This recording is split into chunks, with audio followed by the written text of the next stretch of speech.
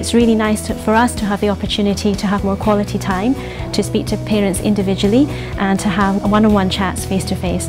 So thank you very much, and I hope you enjoy the festival. I think it's been it's great for parents to be able to come and to sit in presentations, to listen to people speak about important aspects of child development, all of these things that they should know about as they are looking for the best kindergarten or best school.